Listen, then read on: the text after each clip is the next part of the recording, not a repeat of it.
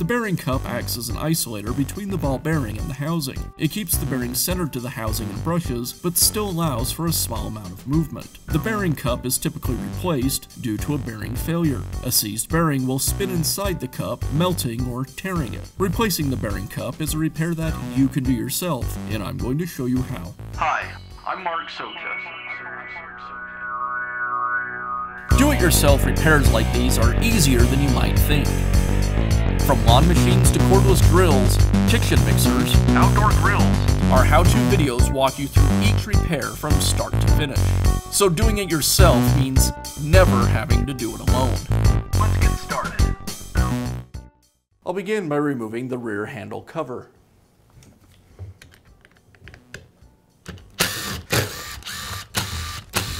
I'll also remove both of the motor brush covers.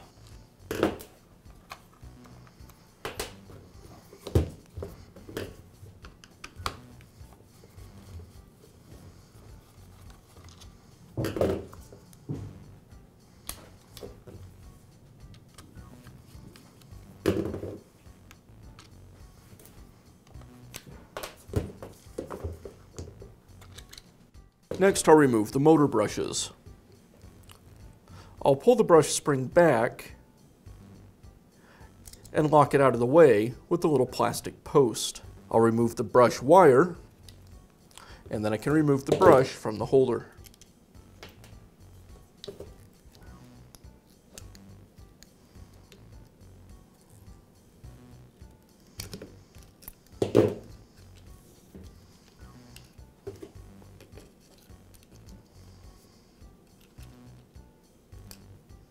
Next, I'll remove the separator fan. The fan is screwed onto the armature shaft. It is a reverse screw. I'll lock the motor from spinning with the lockout button you would use when you change grinding wheels. Then I can remove the fan.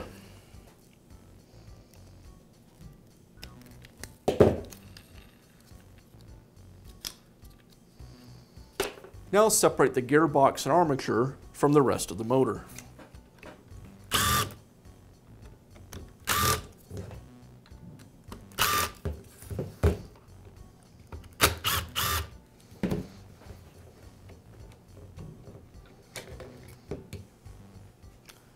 And I'll pull the armature away from the gearbox.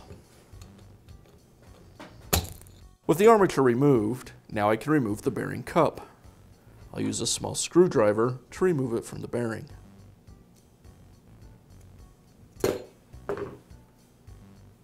Now I'll install the new bearing cup. I'll place it over the bearing and again use a small screwdriver to work it into place.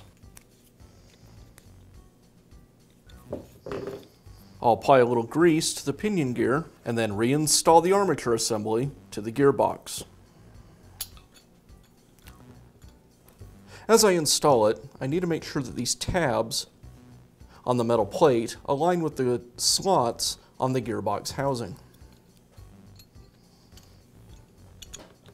I'll tap it with a rubber mallet just to make sure I have the bearing set.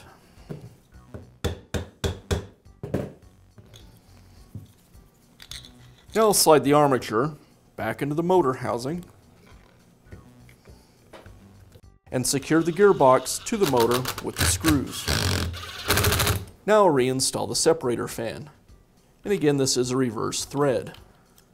I'll lock out the armature with the gearbox lockout button and tighten the fan up. Now I'll reconnect the lower half of the handle to the motor housing. As I do this, I'll make sure that the wires are tucked out of the way.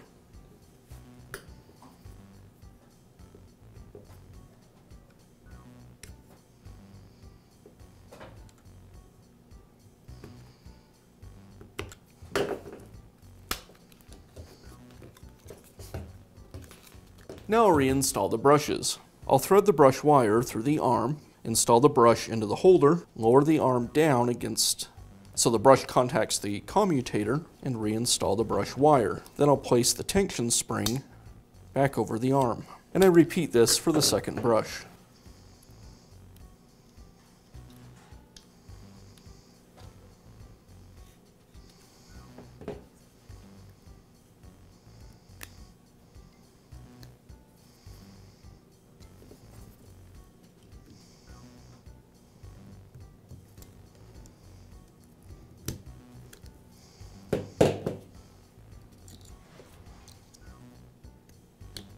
Now reinstall the handle cover and secure it with the screws. And the brush covers.